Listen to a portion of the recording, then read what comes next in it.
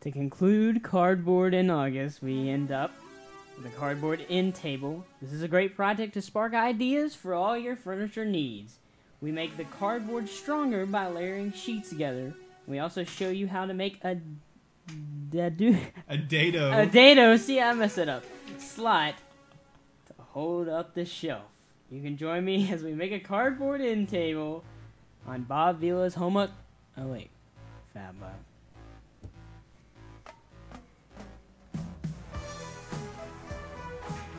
FabLab, episode 14, cardboard table. End table, that is. It's Thursday, August 25th, 2011. I like it, Jet, when we're listening to music. Last week, Jet was trying to find us some intro music, and, Gary Newman, that sounds like some guy I've probably heard of before.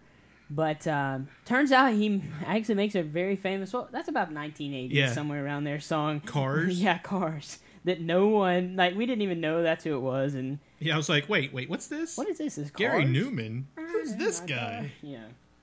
That is crazy. So, Jeff, how you doing today? All right. How are you doing, Nicholas? I'm good. Last week I was came in right before I pulled a Leo, as I like to call that.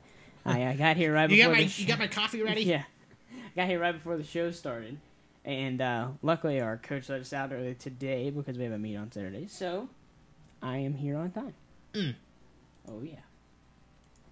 So Jeff, let's talk about our final project in Cardboard August. Yes. So if you guys haven't figured out already, we have made a cardboard end table. Before we begin, head on over to. Whoa. That was cool. I don't even know what's going on there. Head on over to Ponoko, the blog.ponoko.com, and check out our post there. And you can just search for FabLab over there on the left and find our post where you can download all the project files for free, as always, in our showroom. And check out the materials we used and some tools, which the tools for this project is glue of some sort. I prefer hot glue and something heavy. And this episode actually, what the? Why does it do that? I don't know. I don't know. Did the transition? Oh, is it supposed to be on that side away? It's supposed to be smooth. Okay. Somebody clicked it. I don't know. Whoa. Okay. Difficulty level is 3 out of 5 labs. Okay. This isn't that bad, but you need to be kind of precise while putting together sideways tongue stick out face. And the reasoning behind that is because all this stuff goes together a certain way. If you get kind of sloppy with the glue and stuff, you can get them. I mean, you're layering. Well, this one looks kind of more precise than any of the other ones. I mean, the other ones. And also. Ponoko. Oh yeah. In lieu of us having August. some awesome August cardboard month, not really, but they're doing cardboard for free. The material is free for the next 30 days. So head on over there and check that out. Which is a perfect time for you to make any of our Cardboard August projects. Yeah, you save a lot of money because you can use a bunch of cardboard and. All you're charged is for processing, so not bad at all. And then also, and the link's in there, and also Yana's material of the month, which was April. But and August, April, same thing. Check out some other cool things made out of cardboard. Yes. And you can go and check out all of our other episodes for August that had all the cardboard stuff going on as well. One more thing we need to mention just during the show before we get going here is we're planning to be at Maker Faire 2011 in Atlanta. Mini Maker Faire. Exactly. Not the real one. Yeah, but it may grow into a Maker. That'd be kind of cool if they had an Atlanta Maker Faire, because I would go to it all the time. Yeah. Anyway, so we're going to be live streaming there. We don't know the hours quite yet, but if you head over to pbcasttv.com, we will have the official schedule there in the coming days. And it's not going to be like an official FabLab episode, but we would invite, you know, a lot of our FabLab viewers to join us over there on our live stream. It's going to be on a Saturday, so, well, and of course, like we said, we'll have the official dates. Yeah, and it will be on Eastern time, unfortunately. I know a lot of you guys are, well, we'll still post in Central time, but we'll be like an hour earlier than normal. Yeah. So, unfortunately, not for you guys on the West Coast. It might be a little early, but anyhow. So, just wanted to mention that because that kind of pertains to this kind of stuff, if you know what I'm saying. Yeah. So the slow transition, there you go. Showroom over here. You got all the stuff going on. All your pictures for, you know, so you can check it out, as well as the free files link right there. Sweet. And the material that we're using, that we've been using all month, is the 6.7 millimeter corrugated card double layered cardboard, which takes the vector engraving pretty well, and, you know, does some pretty good cuts. And as you can see how the corrugations run up and down in this picture, the grain, if you will, of the cardboard will be this way with the corrugations. It's however they pictured in the picture. So if you go and see them like bamboo and it's running this way, that's pretty much how the grain will go. So just keep that in mind when you're cutting, because stuff tends to be stronger against the corrugation instead of along with it. So without further ado, let's do this. So this is the small but robust end table. Yeah. The only reason why it's this small is just due to limitations on the size, to the amount of cardboard used, and all that. Which, you know, go over there. You can make each of these panels themselves the size of like a P2 sheet. Yeah. I mean a P3 sheet. And you can make a pretty big size piece of furniture out of this. Yeah. And the cool thing is that this we actually layered. If you check this out up close, I said if you check this out. Oh, I'm already on. Never mind. If you check this out up close here, there's actually 4 layers on these walls of the double layered cardboard, and then on the back wall is just 2, and then the shelf is 4, and the tabletop is 4. Now the cool thing that we did on the tabletop was each layer is rotated 90 degrees from each other. And that increases the structural stability of this top tremendously. So you can put something pretty heavy right there in the middle, and it might dent the cardboard, but it's not going to make it cave in, and it'll keep it very strong. If you have the space to do it on your project, I suggest doing that when you're layering stuff. We just didn't have the space to be able to rotate stuff 90 degrees. So think about that. And I also included a little cutout right here to maybe if you want to put some kind of lighted object in here, or an alarm clock, cool. Or like something. Have some LED like little light bars. You could like light like the EL wire. Yeah, that would. Whatever you want. You could mount the stuff back here with some hot glue, and actually, you know, have all your stuff going on right there. An alarm clock down here. Any kind of charge your phone. Down here, or you could use this for like a display case or something if you wanted to do that. I mean, obviously that's not what it is, but you could build something like this and you wouldn't have to layer it near as much on top of anything. The other cool thing, this is kind of like an abstract thought, is you can actually go in there and mount a light, like an LED light, up underneath here. Yeah. That, you know, runs into the wall or something like that, and actually turn your end table into a lamp. You know, most people put a lamp on top of it. You can actually turn the end table into a lamp. That's pretty cool. So that's kind of weird. Yeah, that. So that's kind of thinking outside the proverbial box there. Yeah. But you can also, you know, do something down there if you want it to, whatever. It's tall enough to be able to like stick some shoes or something underneath there. So I mean, it's a small little thing that, you know, you could just have somewhere. And it's kind of neat just to have like as like a little like accessory in your room or something like that, just to stick stuff on. So, but the main thing for this is to get the gears get the gears turning in people's heads of, hey, I could do that same method with the little dado grooves and stuff and make whatever I want.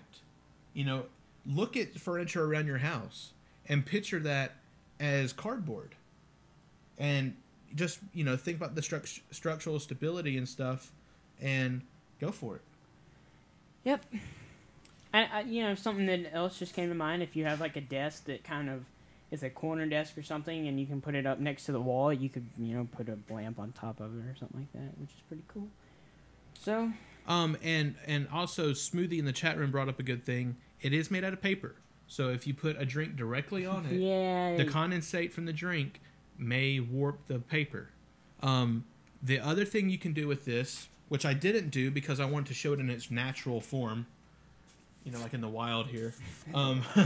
Cardboard. You can actually take some little strips of like paper grocery like bag. Yeah. Put it down there and glue it, or the craft paper tape. Oh, to cover up. Cover up all this to make it kind of nicer. Yeah. You can also completely paint this thing with some paint first, and then you could go back with like tons and tons of lacquer. And a bunch of layers of lacquer will actually make a shell out of this thing pretty hard.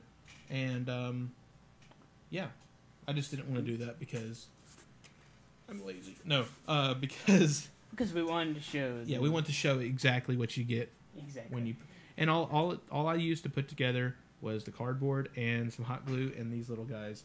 I did, by the way, cut my foot open. I saw that. Oh, it was your foot? Yes, it was my foot. Right before I started making started putting together the end table, my X-Acto blade decided to roll off the table.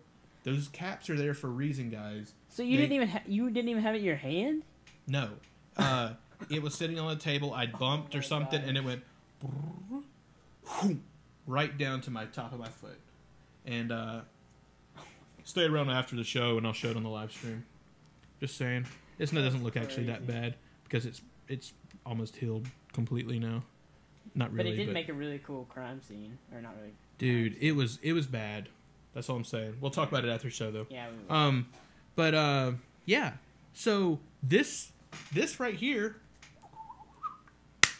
concludes Cardboard August. Now next week we will be starting our new schedule. Yes. Which is monthly episodes. We are no longer going to be doing weekly episodes. Sorry.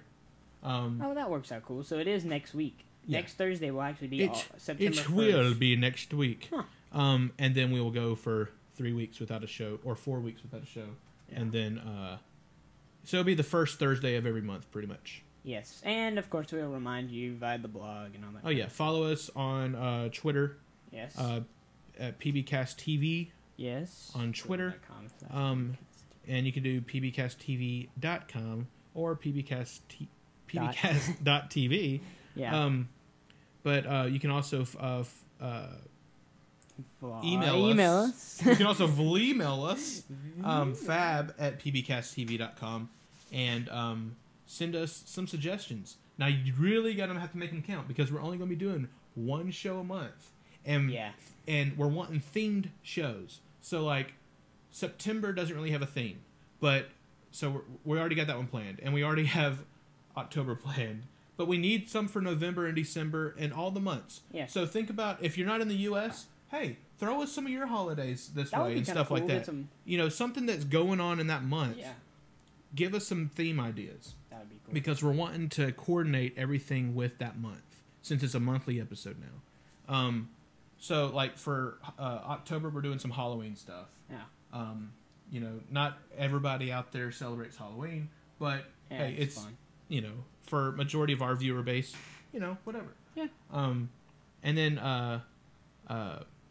you know, we're thinking, like, November, we're going to be doing some, like, harvest stuff / Thanksgiving, which is a U.S. holiday. Yeah. You know, stuff like that. You know, something that basically is that. So, yeah, send it to us. And we will send you... Oh, I always pick the wrong drawer. We will send you this Cracker Barrel bag. No, what's in the Cracker Barrel bag, which is I'm on the wrong thing. which is a FabLab keychain. FabLab keychain. And it's made out of leather, which we did as a show. Go check that out. Yeah, and those design files are also free, as always. Yep. But yeah. So, check it out. And send us your suggestions. Yes. And you can follow me on Twitter. That's Twitter. Freaking huge. FreakinHuge. Yes, and you can JacobRoberts.me. Yeah. And is my personal blog, which I never update anymore. So be sure to go on there, subscribe to that, and not get any emails that I've done new posts. I'm really trying to do that. It's just, you share it to Twitter, and then you share it to Google+, you share it to Facebook, and then you're like, man, I don't want to share anymore. Forget this junk. Okay, so, and also JacobRoberts.me/plus symbol there, to go to my Google+ there. Get me all up in that. You can follow me on Twitter, twitter.com/thatnickjones, nickjones.me, and gplus.to/nickjones. If you're on Google+, send me, you know how you can kind of just target a post to one person? Send me a post. I've had a couple people do this, not for FabLab, but tell me that you're a FabLab viewer, and we may, and if you want to spotlight something, we may just do that. You know? We might plug a little something, You know what I'm saying? You know what I'm saying, you know what I'm saying. So there you go. Yeah. So, I guess, until next time. I'm Nick Jones. And I'm Jacob Roberts. And this has been another episode of FabLab.